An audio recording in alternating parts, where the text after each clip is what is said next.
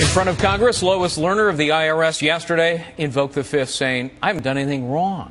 I haven't provided false testimony. I haven't broken any laws.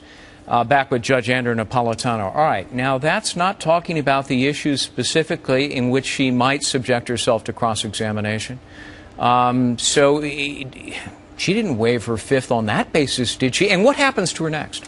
Well, if Congressman Issa wants her back and calls her back and she shows up and doesn't answer, I think they'll be unforgiving, because I think they'll think she tried to pull a fast one on them by both proclaiming innocence and refusing to answer. Right. They will take her around the corner to a United States District Court judge, and a judge will decide, was this substantive testimony subject to questioning, and did she waive the Fifth, or can she still assert the Fifth? And a judge will decide.